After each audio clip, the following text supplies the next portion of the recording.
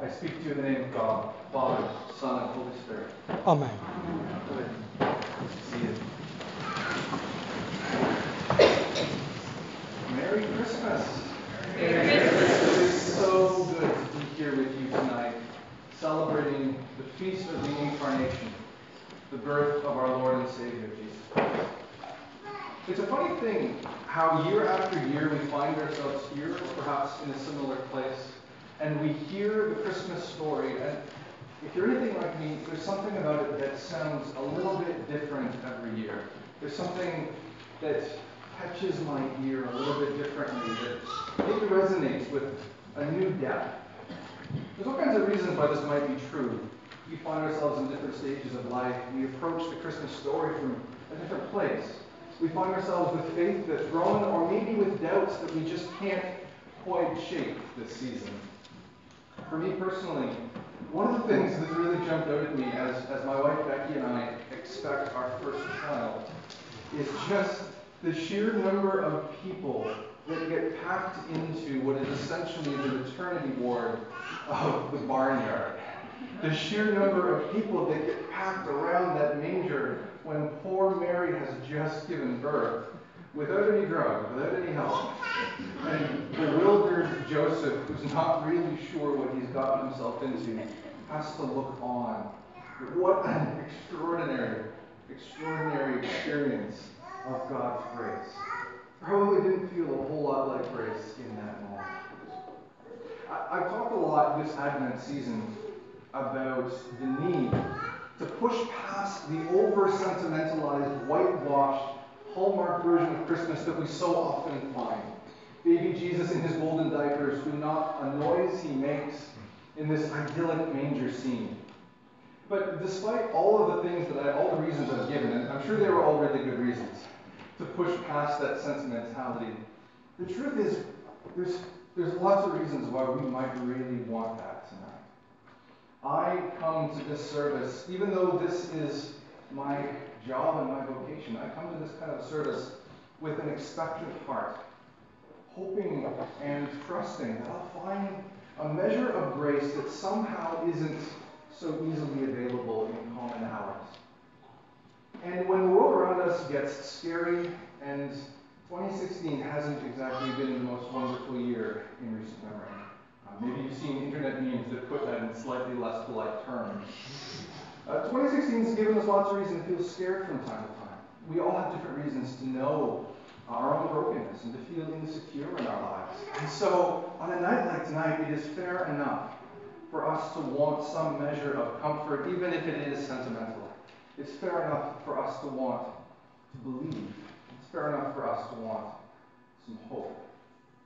And underneath that sentimentality, I think what we really want is to know that we're loved. I think we want to know that relationships and family and friends surround us. We want to know that hope isn't necessarily lost. That deep down, God isn't somewhere else and removed from the world, but actually near to us. That perhaps this crazy world might work out okay in the end, even if we don't exactly know how that might be true. The bad news tonight is that I still think we need to push past that sentimentality. But the good news is that what we find if we do is even better than that superficial hope that we might come looking for. The truth of the Incarnation is an extraordinary thing.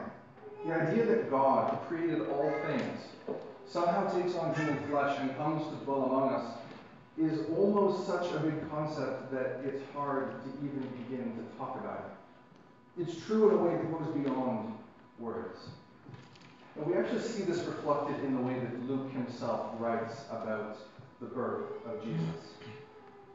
The words that he chooses to use are actually pretty simple on their own. The narrative story is pretty basic. Mary and Joseph find themselves in Bethlehem because they've been ordered to do so by the Roman authorities. While they're there, she goes into labor, they give birth. An angel appears to some shepherds who hear the good news and come to join them. It's actually a pretty basic story. But Luke packs this narrative with more than words. Luke begins by using words that even at the time he was writing were actually antiquated. He's writing in a way that is intended to mirror the old language found in Hebrew scriptures. He's writing in a way that's supposed to echo for us and for his first audience the idea that this isn't a new story that's come out of nowhere. This is continuous with the whole story of salvation, dating back to the earliest parts of Scripture. And Luke begins the story with a nod to the Roman Empire, the oppressors who are holding down the people of God and demanding that they return to wherever it is they come from so that they can be inventoried and taxed. And hanging against this Roman imperial backdrop is the promise of salvation. The promise of a Messiah, of a king like King David, who would throw off the oppressors and make everything okay again.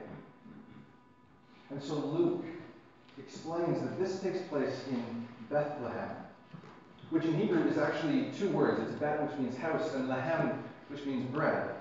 This story takes place in the city of David, in the house of bread, a place which, ironically enough, has known famine in Scripture. A place which has been the occasion for people contemplating what it means for God to give abundantly to his people. A place which is not only the city of David, but comes for us to be the place where the bread of life himself would be born. And not only that, we see David echoed again and again. King David, the greatest of the Jewish kings, was himself a shepherd. And so we see the shepherds as the first recipients of this good news. And we see that these shepherds who are far off somehow have this new and interesting place in this story. Luke paints for us a simple narrative, but he packs it with all kinds of meaning that I think underscores for us the truth that the incarnation is at its core a mystery, that we're not so much invited to explain away as gaze at in a kind of awestruck wonder and consider the extraordinary grace of God. And for all the simplicity of the story, the climax is really unusual, isn't it? There's the birth, but more than the birth, there is this appearance, this fearsome appearance of an angel before shepherds. It's worth noting here that shepherds are at the bottom rung of society in the ancient world. They're dirty, they smell bad, they sleep outside. They're not the kinds of people that you invite over for a dinner party, much less into the room that you've just given birth in. They're not the kinds of people that you would think would be the first ones to receive this good news of great joy. And even more amazingly, the angel doesn't just say to these shepherds, there's a baby that's been born. The angel actually says, for you, a child is born. For you, humble shepherds, who have no reasonable claim to much of anything in this life. For you, a child is born. And so the shepherds do what you would do if an angel appeared before you. They do what the angel asked them. And they go and find Mary and Joseph. And they press in and see the baby Jesus. And if you're like me, you're probably picturing an outdoor stable with lots of animals in a manger and Jesus laying there in this kind of idyllic silent night. But actually, the word that gets translated in, as in there's no room for them at the inn, is more likely not a commercial inn, but a family home. Joseph, who has relatives in Bethlehem, that's where he's from, probably gone to a family home expecting that they would find some room for them. And maybe because they're overfilled, maybe because the family's not so sure what they think of this whole baby out of wedlock thing. It's entirely scandalous. For one reason or another, there's no room for them in the proper dwellings, in the upper rooms. And so they get put in the bottom room with the animals and the smell and the hay and the manger. And so the inn that they find themselves in is actually a lower room in an ancient home. It's not spacious, it's not outside, it's not well ventilated. It's cramped. This is the place the shepherds come, and they knock on the door, and they're let in, and they press in close. And they lean over the side of the manger, and they gaze upon an extraordinary They gaze upon the face of God. And these shepherds, who have no claim to this story, who aren't part of the family, somehow find themselves in this incredibly intimate space. It's early days for us yet. We're not due until the end of May or the beginning of June. But as we learn more and more about what's involved in giving birth, Becky has made very clear that no one is welcome in the birthing room. Maybe me, that changes from day to day, but this idea of an assortment of family and strangers passing wise men and shepherds, that is not on, I'll tell you. Amazingly enough, in this most intimate space that we kind of protect for close family, we find shepherds who haven't had time to have a shower on their way from the fields. And as they gather around, they discover something extraordinary. They are not only shepherds that night. They're not only coming with the cares and concerns of their lives. They're not just people at the bottom of the world's social order. They find themselves somehow, mysteriously, made heirs and inheritors of the kingdom of God. Members of the Holy Family. Part of God's chosen people. With no claim or expectation of finding this extraordinary blessing, they find themselves gazing upon the face of God.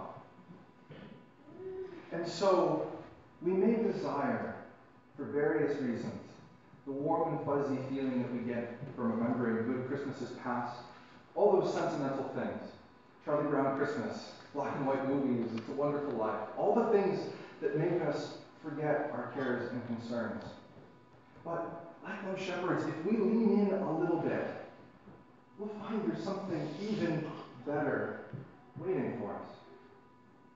See, on tonight, we are reminded that we are all invited into that birthing room with the shepherds and anyone else who's passing by. We're invited to lean in and gaze into the crash.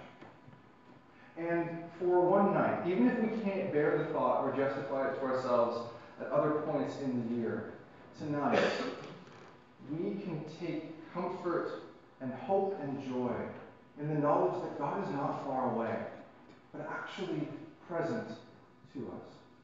This world is not doomed, no matter what is going on in the news or what new scary thing is cooking. This world, at its core, is held lovingly in the palm of a God who is so concerned for us that he takes on human flesh and comes to dwell among us. And so we find ourselves much like the shepherds, perhaps with no sense that we are entitled to this, perhaps with no real way of knowing how we find our way into this room. And yet, we are reminded that we are loved, that we are not alone, that there is no distance that we can put between us and God that will actually keep him away. That no matter how messy and scary life gets, deep down, God will make all things well. So my friends, on this Christmas night, I invite you to lay aside your weariness, your fears, your doubts, all the things that on any other night we might let get in the way. Leave them aside and follow the call of the angel, the journey to that birthing room in Bethlehem, in the house of bread, the house of abundance, as we are invited to lean in with shepherds and strangers and peer into the face of God. Amen. Amen. We continue to celebrate the wonderful feast of the Incarnation of Nativity, the feast of Christmas, the birth of our Lord and Savior Jesus Christ. And the record of Luke and Matthew of the event are very real in terms of the human experience. As we think of this miracle that happened in a real sense, that God in some way touched humanity in real time. It is set in a context of a human story, with human experiences. Think of it. The story of the angel, for example, announcing some startling news to Zechariah. The angel announcing confusing news to Joseph. The angel announcing startling, surprising news to Mary. The angel announcing some good news to the shepherds. In every instance, you have been there in your own journey, where you have heard startling news, surprising news, troubling news, confusing news, good news, very human experience, and you have had, we read in the account of the gospel. We live in a world of government. Government determines policy, and they do it in ways that at times are concerning, at times we appreciate and value. So it was in that time. The Roman government, to set its policy, determined to count people, figure out where they were, who they were, and no doubt determine what they got. Government gave instructions to go and do this and go and do that. And they complied, as we comply.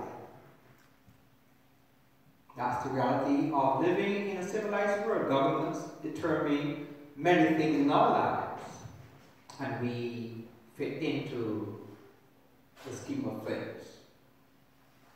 But more than that, think of Mary, young girl, pregnant, making a journey to visit with family and friends as the government had requested. A journey that was no doubt challenging. Imagine her, there being no Uber in her time or damn taxi. She had to make her way with her husband to be on terrain that can be treacherous, hilly, challenging, but she had to make that challenging journey, as you have, as I have in our own stories from time to time. Very real stories. And when she got to her home, it was a very small community. Not sure if there were any inns in that community. There were homes. And she went back to her home, or family who were still in Bethlehem, to discover, because of her long journey, she got there a little bit late. And the room that she may have gotten was not taken by cousin Susie or cousin Betty, somebody else. So she had to find room someplace else. Not space for her in the comforts, but someplace else. Have you been there in some way? Job perhaps, or in church perhaps, or some place where you did not feel the welcome and the comfort, but have to go and fit yourself in someplace else. That's the journey. What is more for her? Not only no room to rest her head after a long, arduous journey, but perhaps because of her situation. Not yet married, young and pregnant, you don't do that in small communities. How dare you get pregnant and not married? Familiar in our old societies. Not so much today, but that was reality of many people. And so the shame and the scandal that was brought upon the family, in their opinion, was hers to bear. Have we, in our own journeys in time, had to suffer the others' judgments about our actions, or who we were, or who we are? But that's the journey of life. So you see, as we should have seen in this story of the birth of Jesus, the human experience that we all at some point in our lives are part of. Could be troubling news, disturbing news, confusing news, good news, long, arduous journeys, exclusion, being judged. But it's not all bad news or troubling news in the story. There was good news. The shepherds heard something good. They were exposed to the terror attacks of wild animals. That was possible. Because of their job, they were despised and ridiculed as not really in the in crowd. But it was to them the good news came. And they were so happy to hear the angel telling them there's good news and they can go and see where that good news is. They gladly went and discovered something good.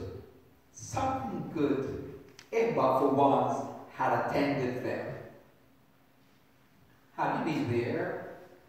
When, notwithstanding the journeys of life, the travels of life, judgment and ridicule and exclusion, all things that seem so bad and painful, why me? Have you at some point, have I at some point had reason to say, but this is good news? This, notwithstanding all that I have endured or I am enduring, this is something good that is happening to me. And having discovered that piece of good experience, have we been willing to tell somebody else about it? To bring them, no matter what happened, I know this is good. Let me tell you about it. That's what the shepherds did. Something good has happened. We heard it. We've come to tell you about it. Mary knew already. But they want to tell her what they had heard. They were overwhelmed with joy that they heard the angels tell them, confirming for her what she had heard, and we're told she kept these things in her heart and pondered. I wonder for how long. Was it all his life? Or even at the end of his life, when he was on the cross, as she stood there, was she still pondering in her heart what all of that meant? Perhaps. Whatever the case, she gave thought to the good news the shepherds told her. I'm sure that people have been given pause to consider the good news you have told them over time. It could be about anything, but they're able to sit and consider, that is wonderful. I'm glad for you. You are blessed because of that. They ponder and consider that there are good things that happen to people still. And we can share those stories. But what is more, not only did they tell her the story, they left that place and were all rejoicing, praising God, no doubt telling the world what they had heard. And they had not only heard, but they had seen this news in real life. That yes, for us, a Savior has been born.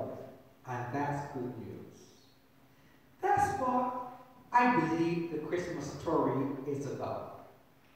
For us to consider human tragedy, consider human surprises, consider the confusing life we at times experience, but to know that in all of this, God steps in and opens up something brighter and better, something joyful.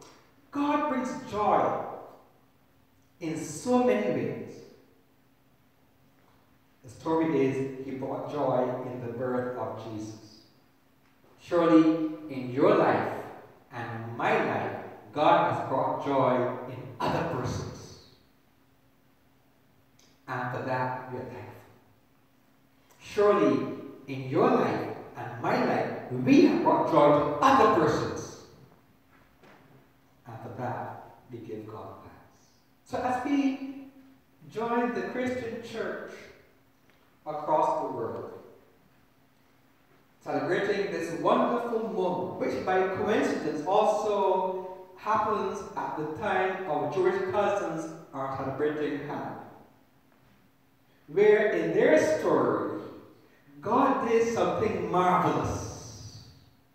In their story, God did something marvelous that we also share, for we share that common heritage with our Jewish brothers and sisters. So here we are. They are having one celebration. We have two. There's ours. Because in these stories, we see God bringing deliverance and protection and care for all of God's children. So my friends, reflect on our life's journey. The challenges, the confusion, the doubt, the pain, but the moments when those lights click and we see the glory of God revealed in our lives, and we pause to wonder that God is still good to me, God is still good to us, and we can tell others those stories of joy and love, and we all can say, yes, we know, for we have in some way experienced God. So go home, and when you are at your dinner table today, or lunch table, whatever it is, before the spirits get going and you get to lose your head, just tell each other that one thing where the joy was such that you knew surely God is with us. Emmanuel. May God bless us this Christmas time and forevermore.